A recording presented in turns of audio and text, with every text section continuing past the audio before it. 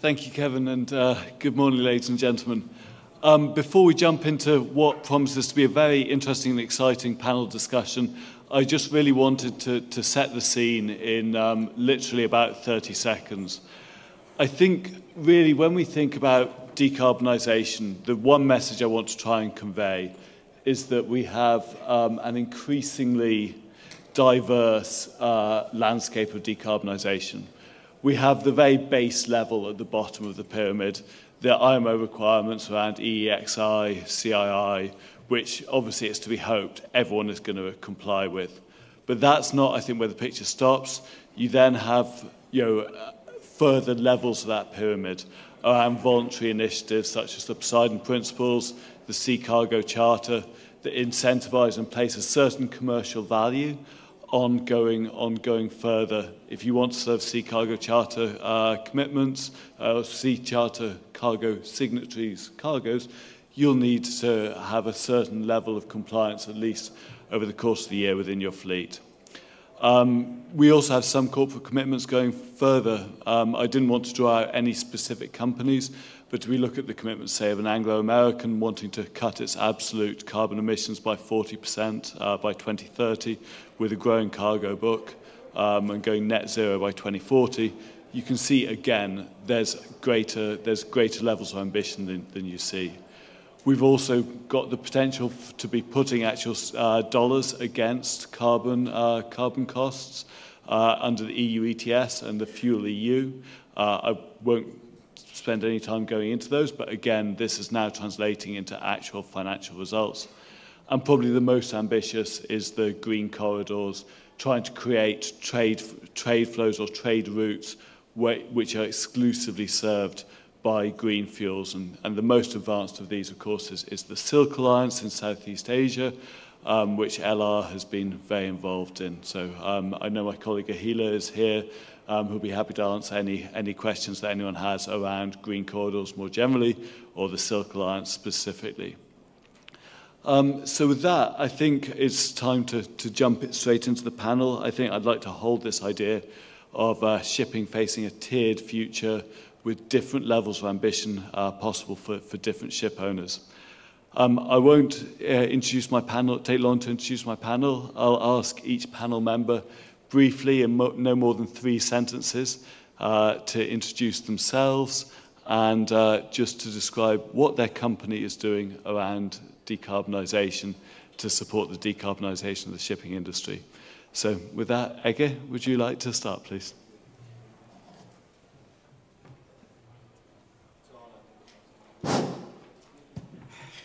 Thanks for that, James. Akcasoy Newport Group, we focus predominantly on services of dry docking, retrofit, maintenance, repair, conversions with a low carbon focus.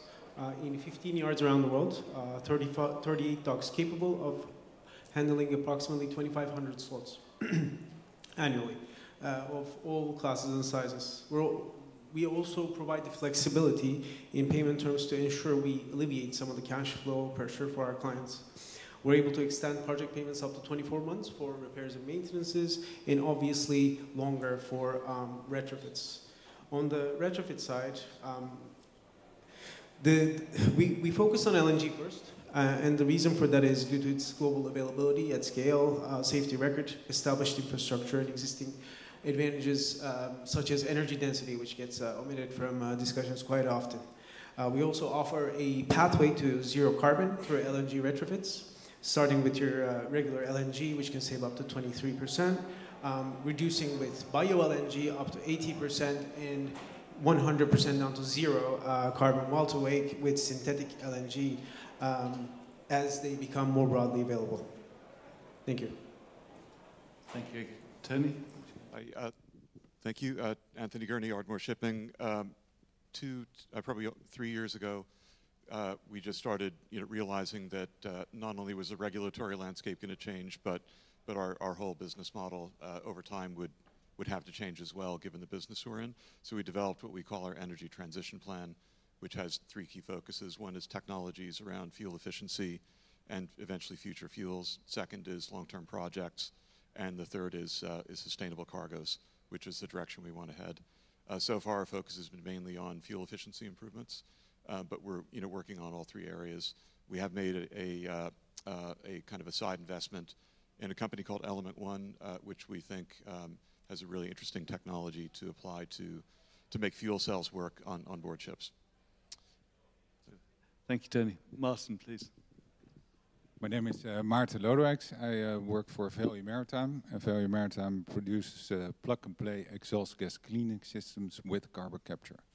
And one of our customers is also Tony with Ardmore. So with questions why he chose our system, he can explain more.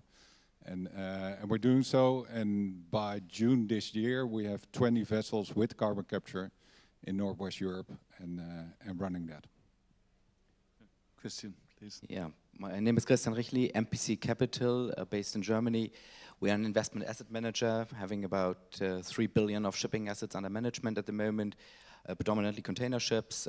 We are the largest shareholder in MPC Container Ships, listed on the Oslo Stock Exchange, the largest container ship feeder owner. And decarbonization is basically everywhere on our agenda. We have already ordered methanol-powered new buildings. We invested in clean fuel tech companies and do a lot of retrofits, so a lot of topics to cover. Thank you, thank you.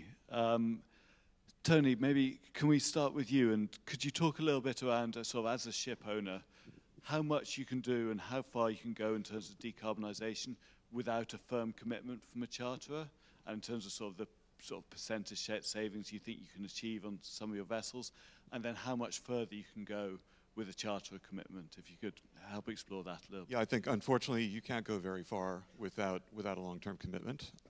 The reason why is that the regulatory framework doesn't yet exist to level the playing field between the traditional fossil fuels and the future fuels that we need to eventually adopt. That's of critical importance. It can't happen overnight. It's going to take a long time. And I think we're also, at risk of overlooking the fact that somebody's going to actually have to make the fuel. Yep. Which is a huge, huge issue. It goes beyond shipping, and it's going to take a long time. With a long-term commitment, you could build a ship that is ready to burn those fuels, not simply ready to convert, but actually able to burn. Of course, there are fuels like methanol that are produced in quantity today that could be used and are used on some ships. That could be very interesting. I think it has some merits even if you're burning brown methanol. Understood, understood.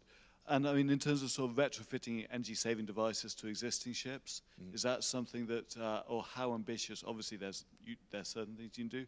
How ambitious can you be without that level of charter commitment? Well, I think you can be quite ambitious. I think a couple points to make about it is that it does take time. It's literally, we're at a certain stage now that's taken us years to get to, not months. And it's, I think you have to think about these things as a package. You also have to have a system that's able to actually measure performance improvement to convince yourself that it's worth doing and that you're getting a return on the investment. There are things that we can retrofit that we are doing. For example, now we were very excited to come across Value Maritime and the product that they have, which is really a second generation scrubber system, which is modular. It actually the water flow over the side is at a lower pressure, and it's about 1/3 the flow. Requires a lot less energy to run. It filters and neutralizes the discharge, and of course you can then take advantage of the lower cost fuel oil available. But I think critically, and I think what we're most excited about is the fact that for the very little incremental cost and effort and time, you can convert it into a carbon capture system, so that whenever at some point in the future when that becomes feasible, we hope to be a first mover. So, thank you. Christian, Tony expressed a little bit the challenges of doing things without charter support. I think it probably for a container ship charter owner, you're often perceived as being at one end of the spectrum. As a tonnage provider, you provide the tonnage. The liner companies make the decisions around that tonnage. Is that your perception? And I mean, how much can you do at MPC container ships without the backing of the liner companies themselves? First of all, I think that because all of a sudden operating profiles matter also to us and also the MPC container ships, the dialogue between the operators, the lines, and ourselves has intensified a lot and is a lot more straightforward. And But yeah, it helps a lot to improve really on both sides, I think. And we've done a lot already, and usually there is a share between amongst us, right? How we do it actually, and it starts with micro boilers, it starts with LED lighting, and then you continue with paint, silicon paints, and you end up maybe with bulbous bows or propellers. I think the reality and how you share it and what you actually would do yourself very much depends on the commercial framework, and that's already been mentioned here, how far the commitment is. If you have a longer charter, obviously there is more incentive obviously on the liner company to do something and to take a larger share in these retrofits. If that's not the case, then it's probably us who have to do something, and then we're lacking a bit of the regulatory framework which we all need. But aside from maybe the penalty, depending on our CI rating, we already do see and expect that there will be a multi-tiered market going forward. And then for us as an owner and a manager, you have already enough incentives to do something yourself to improve your CI, because I'm absolutely convinced that if the ship's redelivered out of a charter and you have a E rating instead maybe of a B or C rating, it will have an impact on the value of your ship. It will have an impact on your future employment options. So there is definitely incentive for us as well to improve that and to do things like I mentioned earlier. And I mean, I think that covers the existing vessels. When you come to new buildings, how close is the dialogue with the liner companies, and to what extent are there other initiatives you can take around new buildings that don't necessarily entirely rely on the liner companies themselves? I think I can only echo what was mentioned, and you need long-term commitment, and that's what we've done, right? And if we look at our new buildings, I think first of all, container shipping is to that extent a bit of a different animal, because you have a very, very high predictability of the trade routes. You know where the ships will be trading for a very long time, and that also means that the infrastructure investments for fuel supply, for all of that are fairly limited. And what we are seeing in container shipping is really that the push is coming from the end users these days. It's really, it's an industry which is very close to the consumers, and that's the reason why there is probably more pressure than in other sectors. What we have done, for example, when we look at our methanol ships, they come with a 15-year charter. It's a very long commitment by North Sea Container Line. But the interesting part is that this charter is backed up by the end user, by the shipper. That's the cargo owner. In our case, it's Elkem.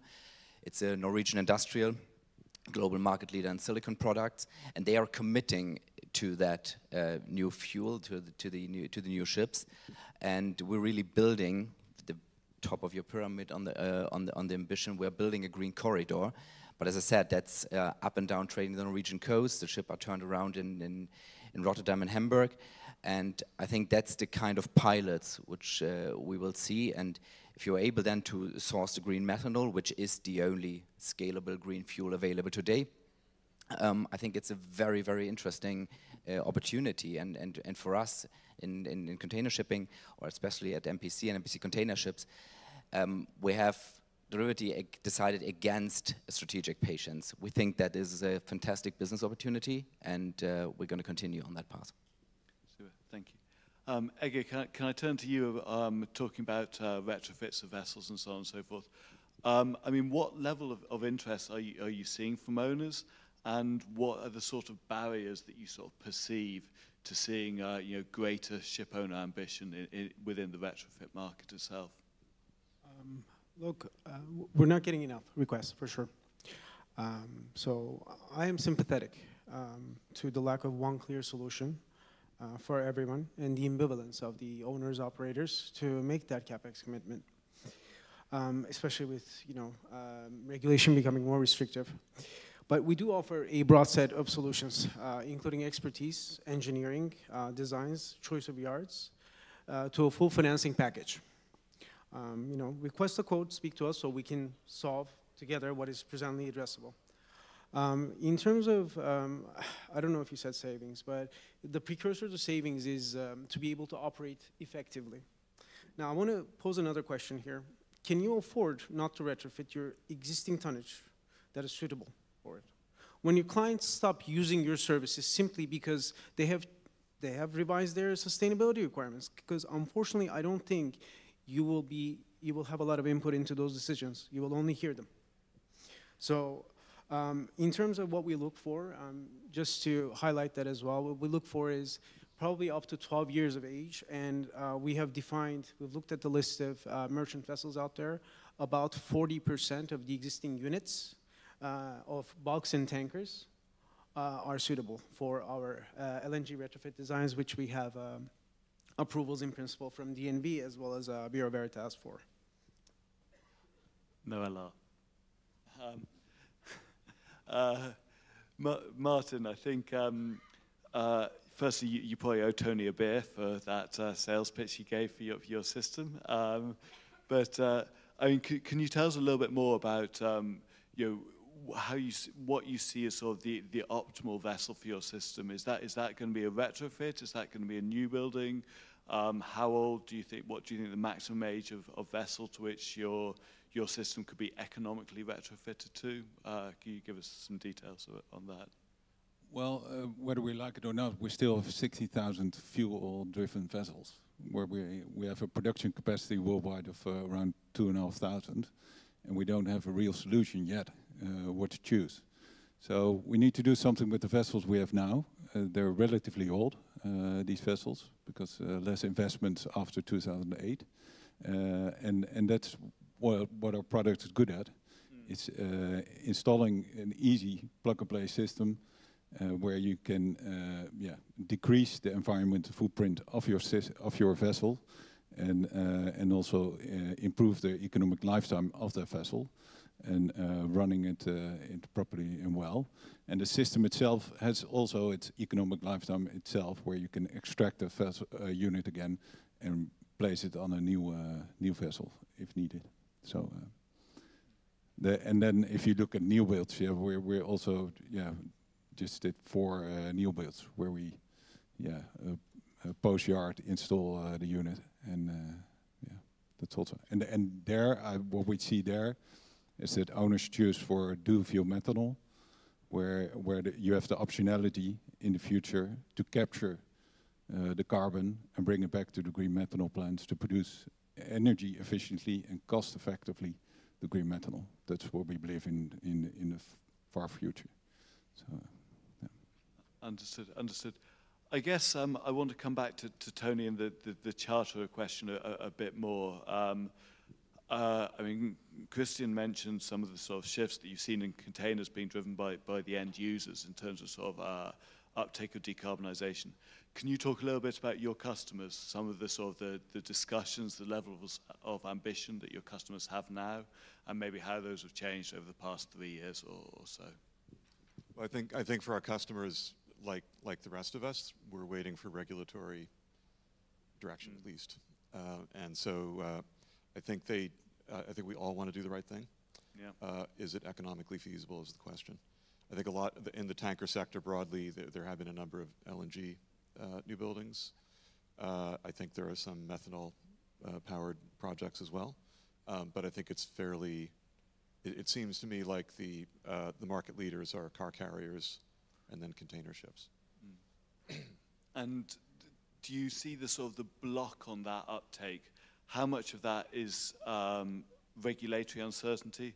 How much of that is technological uncertainty around fuel?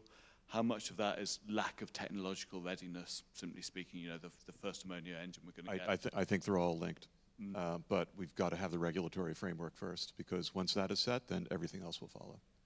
And yes, we're not there quite yet with ammonia. We are with methanol, other technologies, etc. But and there'll probably be some diesel, similar to diesel type of fuels that you can burn in existing engines. But the point is, you have to have the framework to level the playing field in order for all this to happen, and it's going to take a long time. Understood. And Christian, I think. As Tony said, it's going to take time for that regulatory alignment. That's really important. Could I just clarify? Please. The regulatory alignment should happen tomorrow. Yeah. Oh, yeah. All of the technological development, the fuel, access to green renewable fuels, and then the gradual building of a fleet capable of using it. that's going to take time, but the regulatory part should happen tomorrow. I agree it should. I think one thing is a clear regulatory pathway. I think the second thing maybe is a high ambition regulatory pathway. And I think that the speed at which we may hit that high ambition regulatory pathway probably isn't as quick as some people in the industry at least would like to see. Unfortunately, I'd suggest. And I mean, I guess in that context, Christian, my question to you would be, how far do you think the container industry can go without that regulatory pathway? When we look at the green corridors, you mentioned one within Norway. To what extent do you think over the next 5 years or so we'll start to see the uptake of green corridors within certain areas of shipping, or indeed is the theory of change more led by the liner companies and their end users? So it won't be geographically specific. Instead, it will be Heineken or IKEA saying we would like to ship our boxes zero carbon, and it will be led by a specific liner company. I think they would all like to ship their boxes carbon neutral to the extent they can, but they're not willing to pay for it. That's usually the issue if we have some of the discussion at least. But I see that the trend is changing a bit, as I mentioned before, and I mentioned the example of Welcome, and we see bigger groups such as COSEF in the US and others creating buying alliances. I'm sure you've heard about it, and they are pushing this a bit, and there is more pressure definitely on the liner companies to come up with the products. And we heard earlier about the split of MSC and Maersk in the 2M alliance from 2025, and you'll see the different strategies between these companies, right? Maersk focusing on these products, being able to provide carbon neutral transportation on their methanol powered new buildings. MSC taking the opposite approach, and will be interesting to see if there is enough demand for that. But without the regulatory improvements and a clear framework, I think it will take much longer. So we need that. And at the moment, we see Europe being a bit of a front runner there.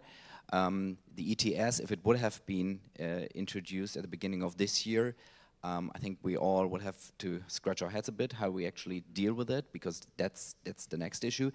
But it would definitely help to source capital and initiate a few more ships which are carbon neutral, because essentially the conventional fuels are becoming more and more expensive, and that's what we foresee for the next couple of years, especially in Europe.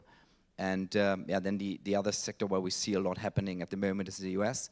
And you're all aware of the Inflation Reduction Act, which is an enormous boost for ammonia production. You're essentially paid to produce ammonia. And I know a lot of companies are working on it. We're looking at it. We are fuel agnostic, and I'm sure we will see that the ammonia issues on board, and I agree it's highly toxic, and I know about all the implications. They will be solved by our industry in the next couple of years. The first engines will be available in 2024, 2025 latest. And there will be the next step, I think, from that direction. Understood. And Ege, we've touched on a few of the different sort of drivers around EU ETS, around CII, so on and so forth. When you talk to owners about retrofits, what do you think the driving factor for them is? Is it future regulation? Is it current regulation and compliance?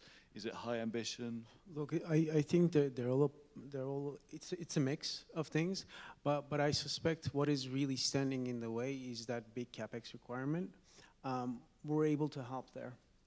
You know, we have this business model in repairs where we're able to defer up to 70% of the project cost, right? We're working on a similar model, including financiers, and financiers are more excited about this because it is a bigger amount. You know, raising 50 million is a little easier than $1 million, right? And at the same time, it fits into their transition framework.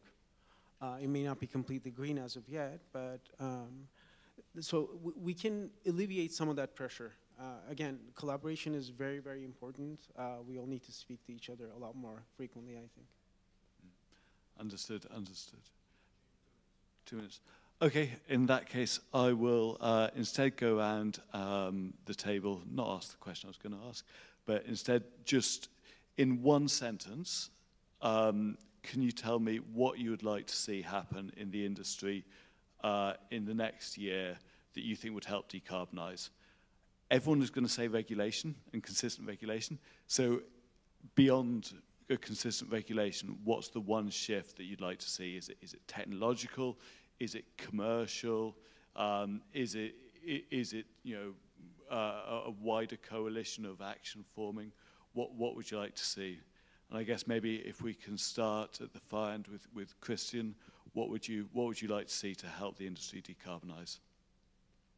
I think I'm not allowed to say regulations. I think what we really need is a global framework to assess the full environmental impact of each and every fuel, to be able to compare them and that really needs to cover the full life cycle, meaning well to wake. That's what we're lacking at the moment. Maarten. Yeah, I agree that. Also cooperation between charters and owners and suppliers in our case, where you work all three in improving the footprint of the vessel itself. Just for owners to wake up to the value of a package of retrofits that provide a terrific return on investment and reduce the carbon footprint. Yeah, I agree with all of that. I call those, closer collaboration. If you have a vessel that is roughly in line with the retrofit requirements, get in touch with us, others, and let's make shipping an inspiring case for how an entire industry can decarbonize. Fantastic sentiment. I don't know, have we got time for a question from the floor, Kevin? Nope, we're done. All right, thank you very much, everyone.